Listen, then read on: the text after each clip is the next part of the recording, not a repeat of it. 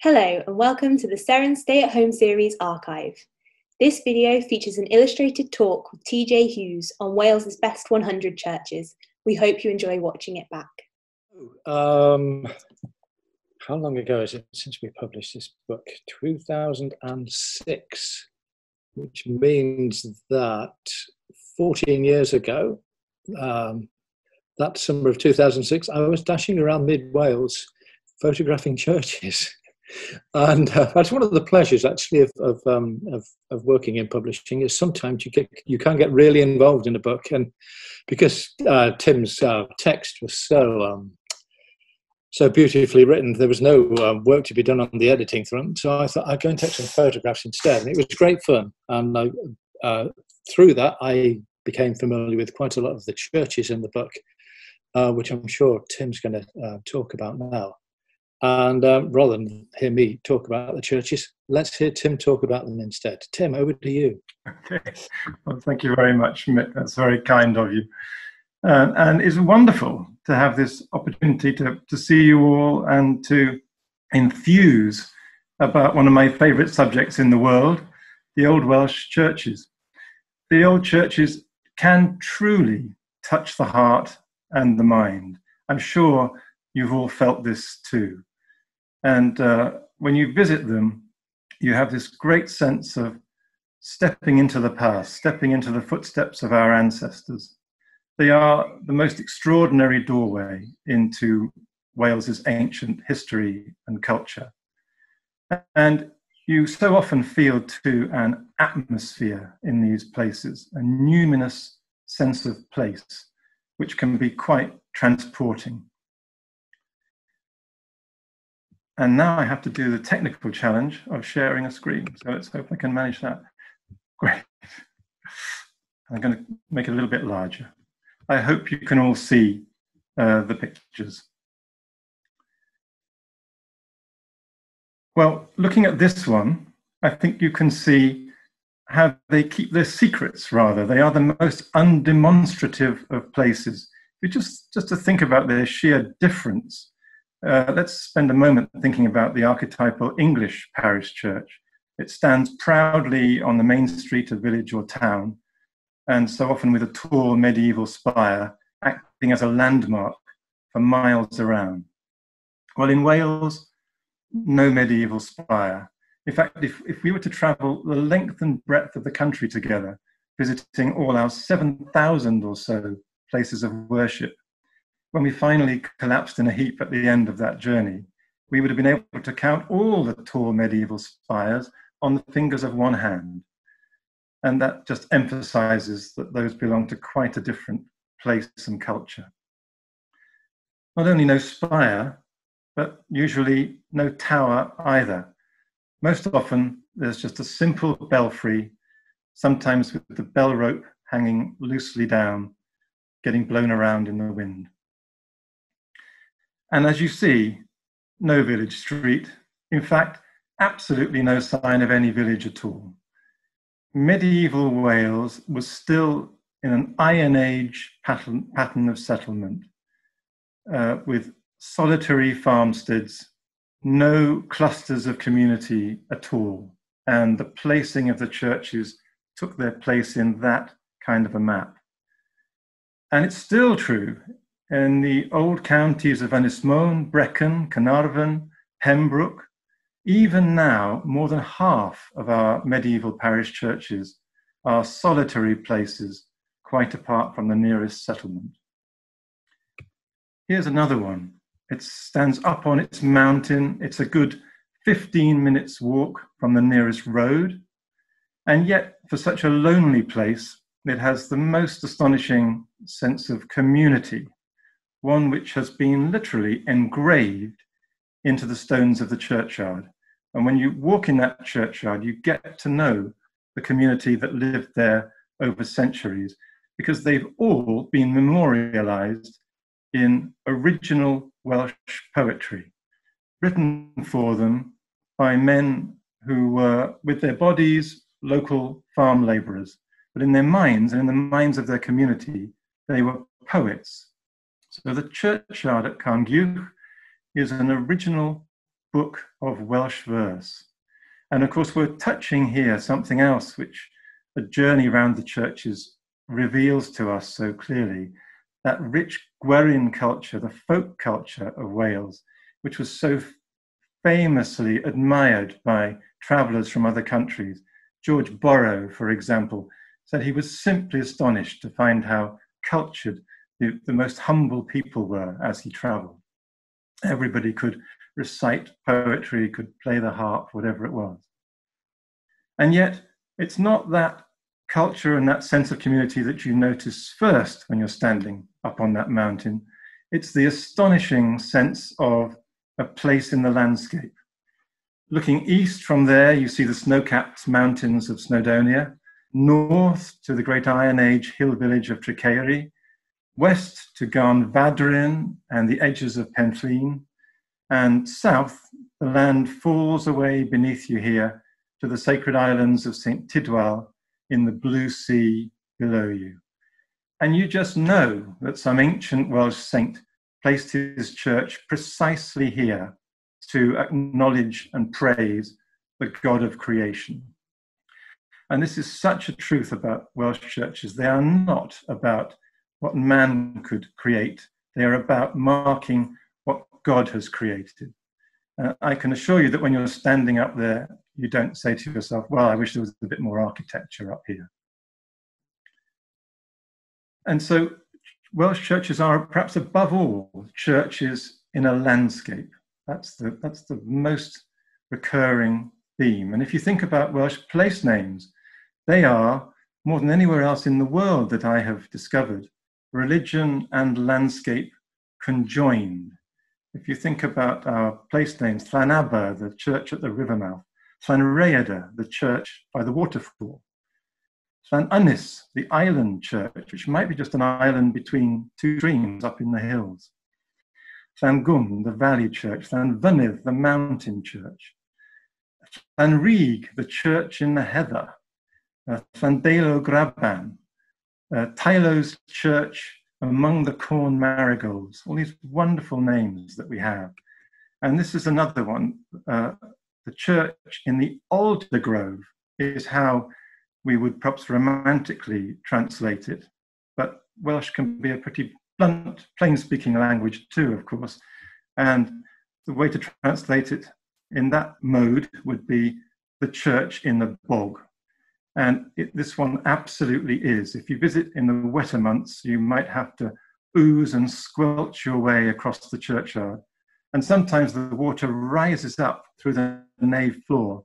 And in fact, all the pews in it are raised on wooden platforms to keep the congregation's feet out of the mire.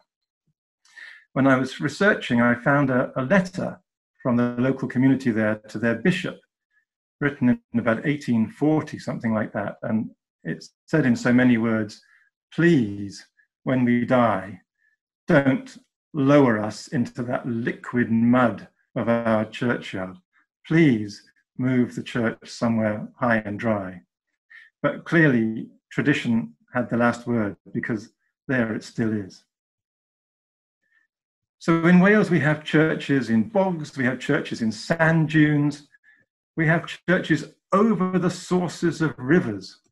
We have churches even halfway down the cleft in a cliff. If you were sailing along past Bullslaughter Bay on the southern coast, the great banks of high limestone cliffs, and suddenly there's a point where the cliffs seem to magically part, and there's a stone stairway leading up from sea to cliff top. And halfway up is this extraordinary church, St. Govan's. And I think what we're seeing here is this sense of the ancient Celtic people, the ancient Welsh people, again wanting to mark and honour particular points in the landscape that they had recognised with worship. And this is not on just any stretch of coastline, it's the southernmost point on that whole stretch of Pembrokeshire coastline, just exactly as St. David's and its tributary chapels are marking the westernmost point of that whole stretch of coastline. There's a church up on the northwest coast on a tidal island. And there's probably no more raised land that any church is on than this one. I hope you can see those steep steps leading up there from the damp seabed. And this church became a mesmerizing theme in the last 50 years or so for probably our greatest painter of those years, Cuffin Williams. And sometimes he painted it dark against the backdrop of the coast, sometimes lit by the whites and greys of a winter storm, and sometimes with the waves crashing over that roof and through that open belfry, from which no doubt the bell was long ago blown away. And I find this fascinating, that what our culture used to mark and honor with worship, these days it marks and honors with art, which perhaps is just another expression of the same kind of impulse. There are places that you visit where the church seems still a part of the mountain out of which it has so clearly been built, just another cairn on the mountain like the one behind it. And we can see that again way down south at Cwmioe, where the church is so clearly built out of the stone of that old red sandstone mound that looms behind it. Here's a close-up of it. You can see too that this is Wales's own leaning tower. In fact, entirely leaning church. The whole building is at 6s and 7s. It's a church that's not all leaning in the same direction, by the way. A church that's definitely drunk too much communion wine. And in fact, I often think about the parishioners going to take their communion wine up at the altar. And when they rise and turn to go back to their pew, the chancel is veering downwards and sideways in front of them very steeply. And they must really get a sense of, well, that was powerful stuff that I just took. There's a lovely local joke there, which is, go to Cwmioe if you feel inclined. Not so very far from there is this lovely church of Llanelli in the Black Mountains. To reach it, you have to wander down a winding lane that seems to go deeper into the landscape as you head east. And you come to a point where the lane seems to stop. It changes sharply in direction. And you're at a steep bank with a tall hedgerow of trees on the top of it. There's just a little gap in the hedgerow. You go up some steps and through the gap, and you're into an expansive flan. And on the further side of it is this huddle of almost windowless walls, 700-year-old walls, which are this church. And it has 1,400-year-old Celtic crosses by the door. And when you push open that door and you go down some steps into the interior, you turn and you see this extraordinary survival of a 14th century rood screen, half survival, all the lower part has gone. And I hope you can see these quatrefoil openings through which the watchers in the loft would have looked down at the secret ceremonies at the altar. And this ghost mark of the cross, which would have hung there in the Middle Ages, against a backdrop which, when I wrote my book all those years ago, I described as blood red, thinking that I was being metaphorical. But in fact, since then, the conservation people have been in and done their analysis, and they found that back in the Middle Ages, these loft panels were literally and liberally drenched in ox blood. Can you imagine a more graphic and emotionally intense backdrop to the image of the crucified Christ looming over you as a 14th century soul in the parish than a wall of blood? So when you're standing in Llanelli, you feel enveloped by the landscape and the ancient holiness of the place. I think of it as a kind of Arcadia of ghosts. And yet, one of the surprises there is that when you look at the stones in the churchyard, one of the families who have the most graves there are the Aubreys. Now, the first Aubrey in those parts was a Norman knight, who came riding out of Herefordshire one day with some of his mates, determined to take a little piece of Wales for themselves. And they succeeded. They successfully killed the local lord, Breathen ap Mynach, and divided up his territory between them. And the evidence of this and a number of surrounding churchyards is that the Aubreys lived very well for centuries from that single act of murder. But yet what you feel standing there is that it was the ancient Welsh culture that absorbed and overwhelmed those Normans, and not the other way around. The churches give you a rewriting of the history in that way. But the picture is quite different a few miles up the road at Brecon. These are a couple of Aubreys too. And this is, to the best of my own exploring, the oldest surviving husband and wife tomb in Wales. It dates from 1312. And it's very charming, I think, and unusual, because these two Aubreys chose to be depicted in such a mood of piety, whereas, of course, the more typical medieval tomb is to have the man in the latest armor and the lady in the latest high fashion. But they have an image of the crucified Christ between them on their shared pillow. And he has another one, which he's holding between his praying hands. And these two Aubreys are in surroundings which recognize their family roots exactly, surroundings which are entirely French, of Brecon Cathedral. It was not a cathedral in the Middle Ages, it was a monastery, but a cathedral now. And the east end of Brecon Cathedral is built in the early English style of architecture, and one of the finest examples of that in Wales, the first phase of Gothic. Early English is a total misnomer. The style is entirely French and was imported from France. And no surprise that this French-speaking aristocracy, which were edging their way into Wales and to conquering and possessing more of it, would be building in their own style, in the pieces of land that they had taken. So there, between just those two churches, you have actually the two major themes of our medieval built heritage of churches. On the one hand, you have the simple Celtic shrine box surrounded by a circular fan and often streams, and sometimes with the uniquely Welsh feature of a circle of yew trees. So you have circles within circles, and always a very simple building.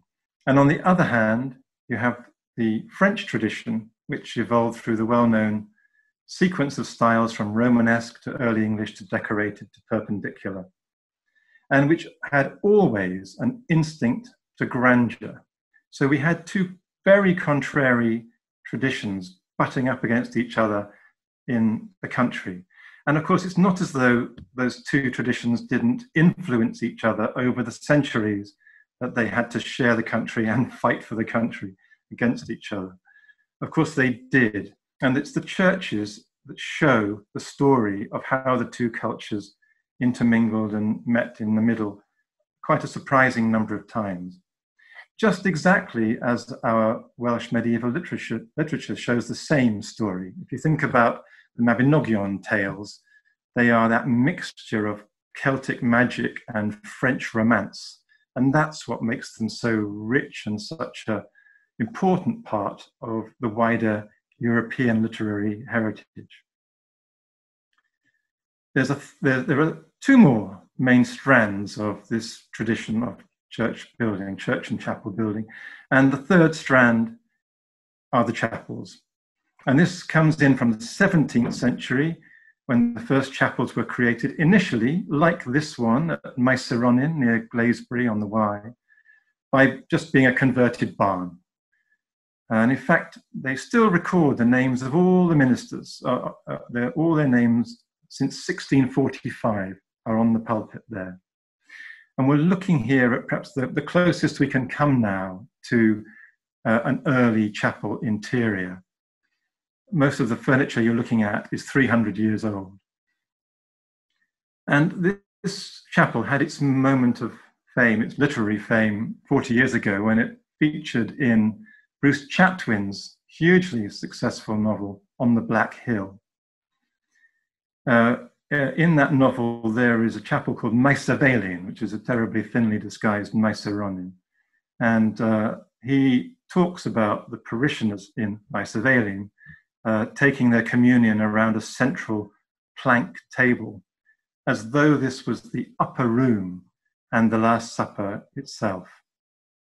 And of course, Chatwin we know now as a kind of modern pilgrim to the spirit of place.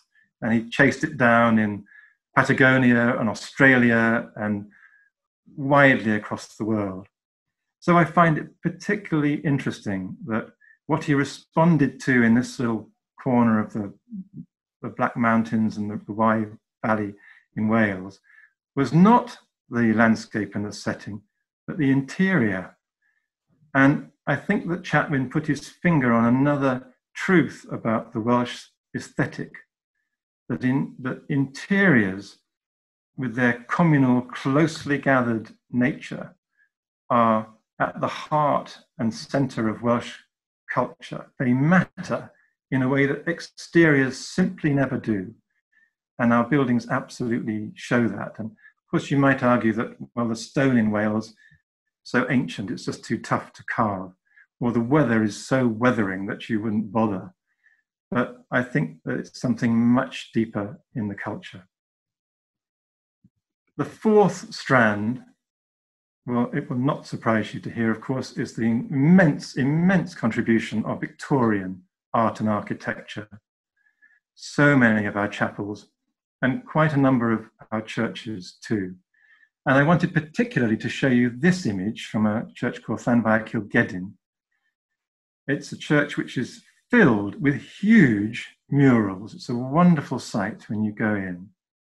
And this image is particularly special for me because it plays to a number of the themes that I've been talking about already.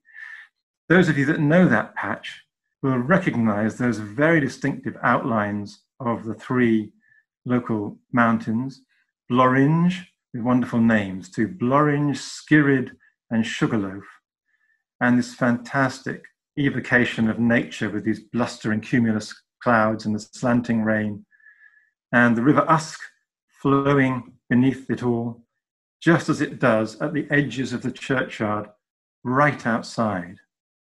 This by an artist called Hayward Sumner, an important artist, a pioneer of the arts and crafts movement. He was one of the exhibitors in the very first exhibition of the Arts and Crafts Society.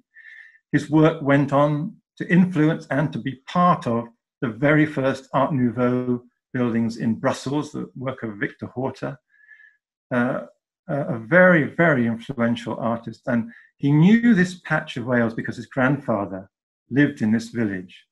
And he had clearly absorbed what the local religious buildings represented.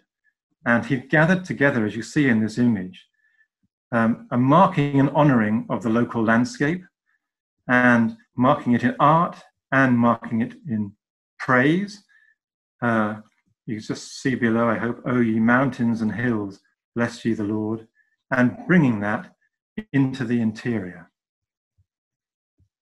Well, I want to linger just for a little bit more in the valleys of the Wye and the Usk, because they are really so rich in treasures and, of course, gorgeous landscape too.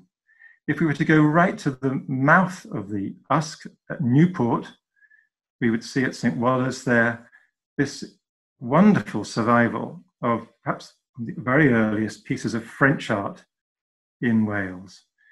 The closest image to this, it's of a man praying, by the way, with raised hands, a way of praying which has come back around now, but this dates from 1100. And the closest image to this is in a church in Dijon in Burgundy. So we think probably the carver was based in Dijon, he was commissioned, and this capital must have travelled by barge up the rivers and then across the sea and around to Newport.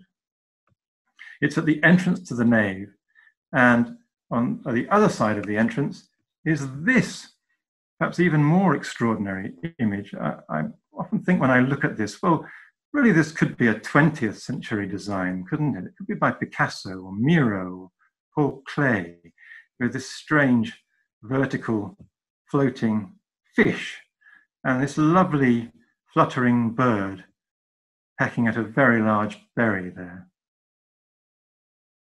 Well, it's not 20th century. Again, it's 900-year-old French art in Newport.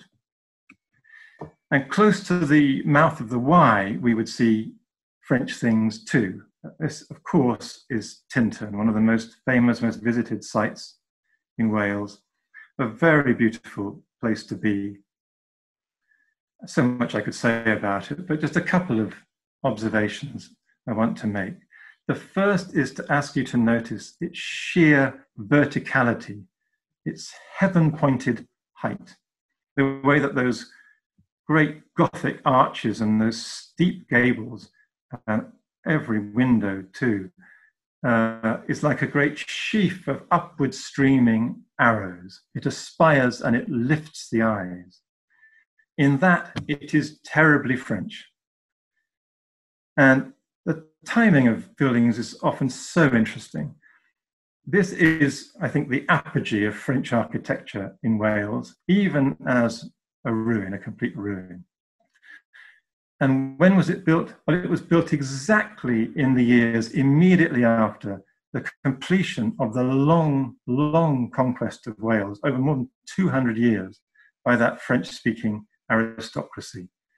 So this is a triumphant statement. It's a statement of those French lords saying, look who has the master culture now. And of course, the second thing to say about Tintern, and I can't leave it without mentioning Wordsworth's great poem, written nearby after a visit to the Abbey in 1798. One of the most famous poems, of course, in the whole of English literature, and a poem often regarded as representing the great romantic breakthrough, the great romantic appreciation of our landscape, and even of what it might mean to be human amongst such landscapes. Wordsworth wrote, of course, that being in such a place, just being there, could be restorative to blood and heart and mind, while with an eye made quiet by the power of harmony and the deep power of joy, we see into the life of things. Well, of course, it's justly famous, it's wonderful.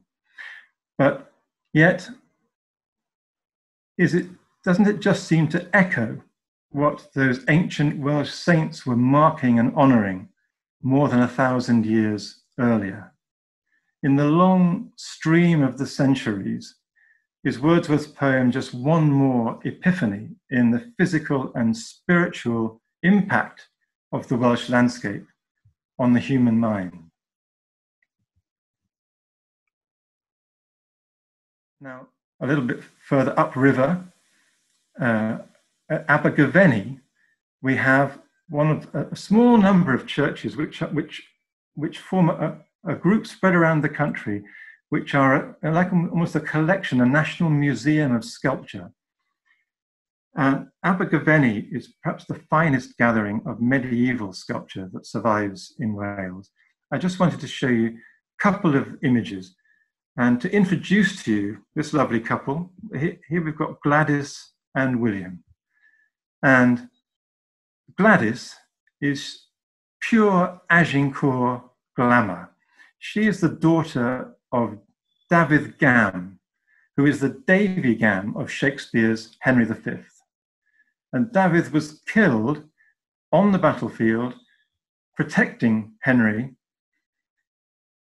And in fact, this was such an important moment to Henry that when the battle was all over, hours later, he went in search of Dafydd, and he found poor Dafydd still dying, and he knighted him then and there on the battlefield. So Gladys represents all this, and I think the evidence of her tomb is that she must have been showered in riches by a grateful king on his return. She is literally dripping in jewelry on almost every finger of her hands here, and this extraordinary jewel-encrusted necklace here, I hope you can just about make out. And indeed, every single intersection of this great headdress that she's wearing is a great clustering of jewelry. She was known as the Star of Gavenny.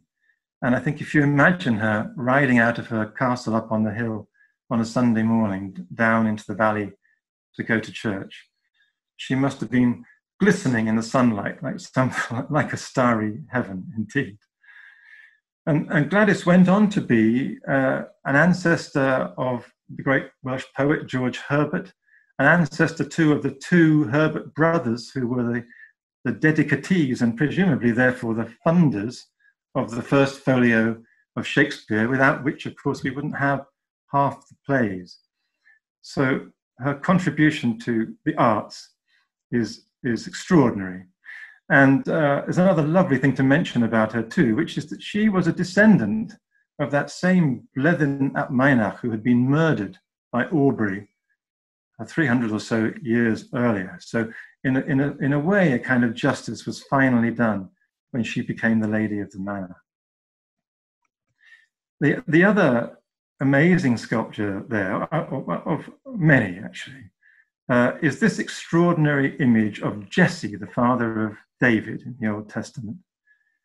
And this is the only surviving giant oak icon in the whole of Britain from the Middle Ages. There must have been many such things at the Eastern altars before the Reformation and all the destruction of them that happened then. And this is just the very base of it. It was a complete Jesse tree showing all his descendants. But just this is 10 feet long. And it's a very impressive sculpture. It has an extraordinary monumentality, more so than you usually get with things made in the Gothic era. It's late 15th century. And it mixes that with this restless sense of movement. And of course, art historians normally associate monumentality and restless movement with the Baroque, which was 100 years later again. But here this is from probably the 1480s or 90s. And yet mixed also with wonderful sensitivity. Jesse has an extraordinary expression on his face, as though he's seen everything in life and is totally unimpressed by it. And then it's all the little details of every hair on this huge beard, these lovely sensitive fingers of the left hand, and even a little thin belt, meant to be a leather belt, I suppose, around his waist. And one of the thrills has been that since I wrote my book, art historians have become more and more excited about this sculpture and regarding it now as one of Britain's greatest medieval artistic treasures. It's part, by the way, of a real flowering of wood carving in the late 15th century in Wales. You can see another example of that. Just want to show you this little detail from it, this lovely Welsh dragon with a very curly tail, and he's munching his way on a very Welsh sessile oak tree there. Up in a mountain church, steeply up from Abergavenny, which many people regard as the definitive Welsh mountain church. It has that combination of Celtic streams and Catholic shrines and then Protestant plastering with the word that seems to illuminate the sequence of religious history in Wales. And this is on the rood screen in the church there. It's one of a dozen or so of the very best rood screens that survive from that time in the country. Welsh style. We also have some great surviving English style rood screens in Wales. And the two differ in exactly the way that the two styles of building differ, in that the English rood screens have vaulted architecture, just as the buildings do, the Welsh ones don't. And this has often been compared to the same impulse that's seen in the poetry of the time. If you look at these winding, intersecting lines within the frameworks of a rood screen, it's exactly the same as in the poems with winding, intersecting lines within the rigid structures of the strict bardic rules. And that great era of Cywyddau and Cynghanedd, of course.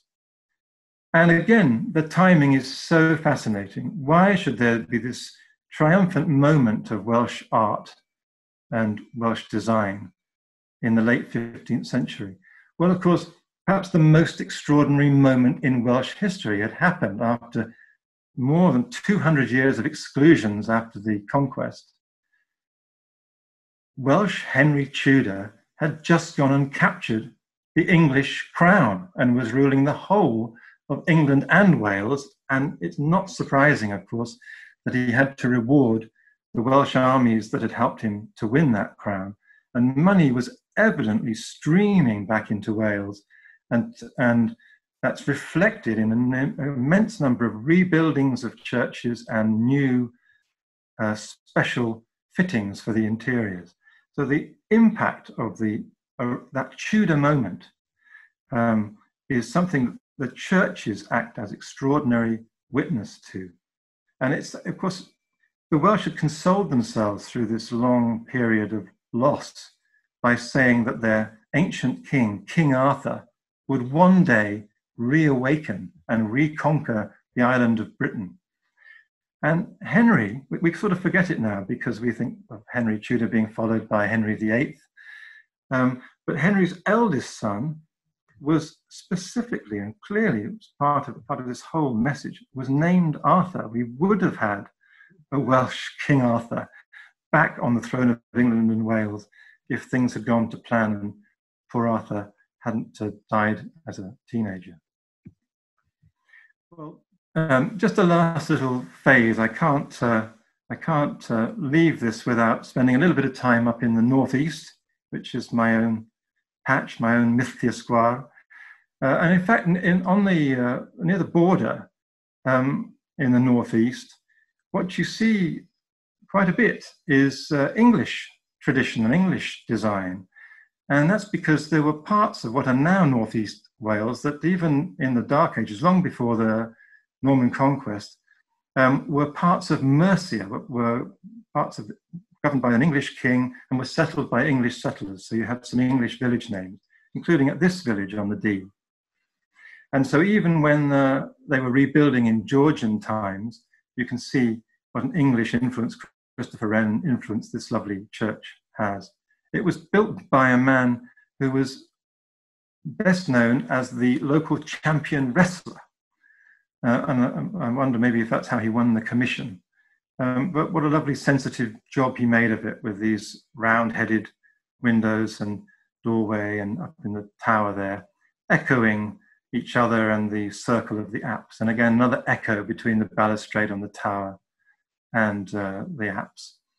It was built from a legacy. The donor left £900 for a new church. This is in 1728. And £1,000 for his own funeral party, which must have been a fantastic send-off. And English things would strike the visitor again at Harden, high above the estuary of the Dee. This was Gladstone's church. Gladstone, of course, still the only man to have been Prime Minister of England for four different times. And Gladstone was a great friend of the artist Edward Burne-Jones. That Burne-Jones was also particularly close to his daughter Mary, who he did a most beautiful drawing of, and he gave Mary those melancholy eyes and that wistful look that Burne-Jones liked to give to all the young women that he drew or painted. The result of this friendship is that there are 7 Burne-Jones windows. And this church meant so much to Gladstone. He had married a local girl, Catherine Glynn, and he lived there and he worshipped in this church every single morning when he wasn't down in London exercising the highest offices of state. But the greatest of the windows there is this one, And it's Burne-Jones's last work in stained glass. And when he made it, he was feeling older than his years. He was battered by the death of his lifelong friend, William Morris, which he said had left him quite alone. And I think you can feel the sadness in this nativity, which of course is usually a happy scene. But the angels here have turned their backs on us. The watchers at the scene are looking inward. There's no characteristic Burne-Jones cool maiden looking out at us. Even the face of the child is hidden from us. So when you're standing in Harden Nave, this is a west window, and so in the afternoon, early evening, when the sun is shining through this, the whole church is glowing. And you feel that you're gazing up at some distant, untouchable dream. It's a wonderful, wonderful experience. And yet, for such a sad depiction, such gorgeous colours with these deep shepherd greens and what I think we can call Tiffany blues, but well before Tiffany, of course. And up here, if you look at the stable roof and the sky, some really almost abstract paintings, like something that John Piper would be putting into churches 50 years later. It shows how forward-looking Burne-Jones was, something which I think has been forgotten now, but which was very much understood about him in his lifetime. And this beautiful and moving image is an introduction to the fact that the Northeast is the land of images. For some reason, it may just be historical accident, or the greatest survivals of medieval stained glass in Wales are between the valleys of the Conwy and the Dee. And the greatest single wall of images, dozens and dozens of individual images, is at the church at Gresford. And many of them are dedicated to the story of the life of Mary. And I just wanted to show you just one simple example, this lovely depiction of Mary's parents exchanging the kiss, which was said to represent the moment of her conception. It's a kind of annunciation moment for Mary. And perhaps the greatest surviving image of all, again, this is just a small fraction of it, is another Jessie tree, like they had at Abergavenny. There's Jessie again at the base of it. I just wanted to particularly, this is in the Vale of Clwyd, sorry, I should say, in Llanrhaeadr. I wanted particularly to show you this lovely depiction of King David, depicted as a Welsh bard with a very Welsh harp, a totally unique design, of course, in his hand, as though the Psalms were written on a Welsh harp. Lovely thought. And in quite the dandyish costume for 1533, the date when this window was made. Similar era to the windows at King's College Chapel, Cambridge, and ranked by art historians as in the same league. You'd see a touch of the local, again, at this crucifixion window in Kilken in Flintshire, where, if you just double take for a moment, Golgotha looks exactly like the green Clwydian hills that flow down to the edges of the churchyard right outside. It's exactly as we saw at Llanfair Cilgedin. And of course, this is 400 years earlier than that image at Llanfair Cilgedin. So you can see the continuity of that artistic tradition of acknowledging the local landscape. There's a chapel at Rheg on the Dee, which is perhaps the most extraordinary of the painted interiors of Wales. So much of it is painted and carved. It's an extraordinary, colourful sight. And yet it's a chapel with a very serious message. It's a chapel that wants you to know that life is short, that we haven't got long, and we better get our act together. And yet I don't think anywhere ever has that message been delivered with such sheer vivacity and joie de vivre as it has at Rheg. My favourite of the murals there is this lovely one. I think you can see that it's giving you the serious news that the flame of your life is burning down, that the sand is running through your hourglass. It even goes as far as to say, well, you may be feeling fine now, but this little message here is telling us that everybody strong is weak in the end. And yet, just look at that wreath around the skull. It's bursting into flower, every inch of it, as if it just can't help itself. It's a very wreath. And look I think we can probably agree, this must be the most comfortable skeleton in Wales. Look at him leaning back there, and he's turned what's meant to be a threatening rope into a lovely, comfortable pillow. And he's got his knees up, and he's clearly smiling. The boundaries of life and death are loose at Rheg.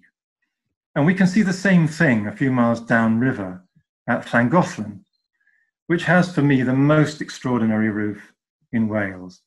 And it was made in the same years as Michelangelo was painting the ceiling of the Sistine Chapel. So I relished describing this as Wales's own Sistine ceiling. And in terms of what it depicts, it could not be more different than Michelangelo, who's so serious. This could not be more irreverent. Up there, you have the Virgin Mary has to keep company with pagan green men, and there are angels alongside drunkards, not just drinking from huge beer tankards, but even climbing into the beer barrels to get the last drop. And they're all surrounded in this restless Celtic flowering and recreation in the interior of the world of nature outside. It's the secular and the sacred. It's the earthly and the heavenly, all meshed up together in a wonderful Welsh mix. And of course, this is how it comes out in the architecture. In Wales, there was no architectural distinction. Why would there be between the Holy East and the secular West ends of the church? There's no differentiated chancels. There's no complication of aisles and transepts. There's just one shared space for everybody, man and woman and God. The simple rectangular plan has been the Welsh choice of preference all the way from the earliest saint shrines to the last of the grand chapels. And there is something else. These old churches have a way of lying low on the land. In fact, this one at Llangar on the Dee, I often think it's not so much lying on the land as trying to burrow into it. And every time I go back, it seems like the earth has climbed higher up the wall of the porch, and here it is now, nearly reaching the base of the east window.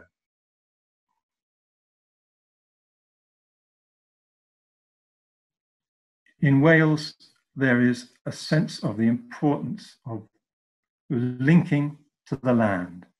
In Wales, holiness is down here. It's not up there as at French Tintern. Verticality, a surging upward, has been the impulse of church buildings right across Europe, if you travel from England all the way to Russia. But in Wales, it is just not so. In Wales, we have a kind of apotheosis of the horizontal, where our churches hug the ground. And wouldn't this be true for a country in which, through all the long pre-Christian centuries, the sacred presences, the holy spirits, the gods, were in the rivers, the earth, the stones, the trees? And truly, that's been true through most of the Christian era too. The visiting of holy wells, the holiness of rivers, the holiness of stones has been absolutely part of our tradition and culture. And this is reflected in our built heritage should come as no surprise at all to those of you who know your Welsh literature. If you think about David ap Gwilym, in the 14th century, our greatest medieval poet, who wrote that the wild birds are singing mass in the foliage. Just think of all of David's wonderful evocations of the months of the year, the seasons, the thrushes, the holly grove. They're all praise songs. And then our great 20th century poets, R.S. Thomas, who wrote that the landscape itself feels like a church, that the air crumbled and broke on him as generously as bread. Or Gwynaeth, who wrote that angels are walking here, their footprints are on our roadways. Or Dylan, even Dylan, in that marvelous late poem, In Country Sleep, who wrote that he had found the Holy of Holies just nearby in the local wood. Or our poet-painter, David Jones, who wrote that the land is nothing less than the sleeping Lord. Or the writer Alice Thomas Ellis from Penmaen Mawr, who summed it up beautifully for me when she wrote that the Welsh countryside has a unique and magical quality, and in some aspects is not easily to be distinguished from heaven. The old churches hug the ground because they know this. There was no need in Wales for vaulting arches or tall spires to lead the eye to some other heaven up above. So in closing now, these are the eyes with which we should see our lovely, vernacular, severely simple, perfectly plain churches. Just look at that one. I mean, it could be a granary, it could be a barn, it could be a farmhouse, but it's a church. And when we built our first chapels, we built them in exactly the same way. They are long houses of the soul, long houses of the spirit. They share exactly the same feeling about what a place of worship should be. And they often share the same sorts of locations. Really, this little one could have been placed there by any ancient Welsh saint in that dip in the hills. But in fact, in this case, it was Welsh Quakers in 1700. And there it is close up. It's a house of God, isn't it, in the most domestic sense. The buildings are simple and they're beautiful. They have a message, I think, of human scale, of integrated, communal, almost domestic interiors. They are down to earth, close to the land, honoring the landscape. In their dimensions and demeanor, they value people, not just in relation to each other, but in bringing them closer to their God. Messages surely more important than architecture. And in fact, as buildings that express those messages, they are perfect for their purpose, which perhaps is what architecture should really be about.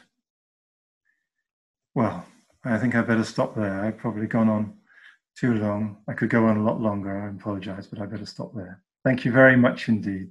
Diolch yn fawr iawn. Thank you so much, Tim. That was a wonderful talk. I think everyone will agree. If anyone had a question, maybe we've got time to maybe take one or two. If anyone did want to take any, you can unmute yourself. So if you've got a question, we can maybe take one or two, if that's all right with you, Tim. Yes, of course. I love questions. Thank you. If anyone has one, no pressure. Well, John actually, Gibbs? Great. Can you hear me? Yes. I can. That's good. I was thinking of Pevsner's lecture series, The Englishness of English Art, in which he makes the point, I know, that English church architecture has a horizontal element that the French don't have, and he always uses Lincoln Cathedral as a wonderful example of combining horizontal and vertical. So there is another element you can add to your story, isn't there? Well, it's so true, but yet, you know, the difference in emphasis is still so extreme. I mean, if I showed you examples of exteriors of 15th century churches in Wales, even a church with immense resources and money like Clunog Bawr in Carnarvonshire and then I compared it to a 15th century grand church in the Cotswolds or in East Anglia, I could show you the verticality of the patterning on English steeples, and the fact that there's a clear story in every English church of that style. And in Wales, there just isn't. In Wales, you get this extraordinary emphasis of the horizontal. But what you say is fascinating. And of course, one of the things that from the Welsh perspective, you could absolutely argue is that English culture is absolutely a merger of English and Celtic cultures, because the Celtic people who lived across the whole island of Britain survived in great numbers into the English culture and influenced it. So you could absolutely make the case that it is a kind of halfway house or a bridge between the French culture, very vertical, the English culture, bit of both, the Welsh culture, horizontal. So I think that's a good picture to have, actually, and that's why I was really emphasizing the contrast between French and French and Welsh, because we didn't have English lords in Wales in the Middle Ages for very long. It's such a fascinating thing that the French conquest lords would marry into the families of the Welsh lords, and vice versa, of course. Neither of them would marry the English, who didn't have any land and who'd been conquered. So that's a very interesting part of the story. But thank you, it's a great question.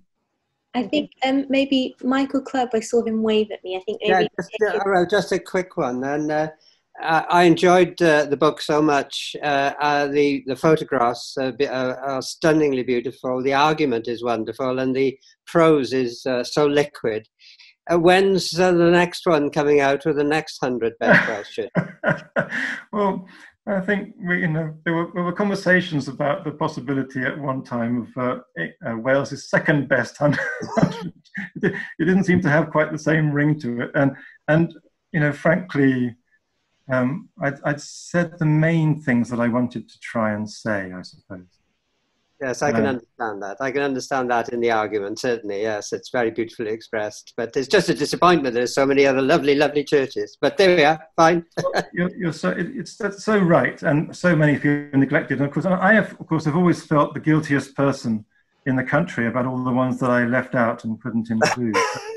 But I have to give huge compliments to Mick here, because to go for a house that was really mainly publishing poetry, to dare to publish as many as 100 churches with photographs was a real risk that Mick took, and it's been really great.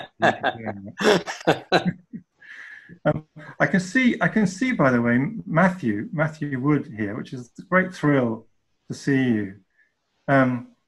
Your screen's just gone black. But Matthew is a wonderful, wonderful painter, and has been painting the interiors of Welsh churches over the past few years fantastically well. So I do recommend Matthew's website to go and look at more representations in art of Welsh churches. Great, thank you so much. Mick, did you have anything you wanted to say to round off? Well, only really to thank everyone for coming and listening, and to thank Tim for taking us on such a journey and explaining his thesis so clearly. It continues to fascinate me. As I said, it's been a great journey. It included only a few, really, of the 100 churches. And if you don't have the book, I really would urge you to buy it. Not because I published it, but because it really is a fine, fine book. As Simon Jenkins said, a really wonderful book. If Simon says that, then who are we to disagree with him? So thank you very much. And it's been great to see you all. I hope you've all enjoyed it. And we wish you well as we go into the future, into the desperate future.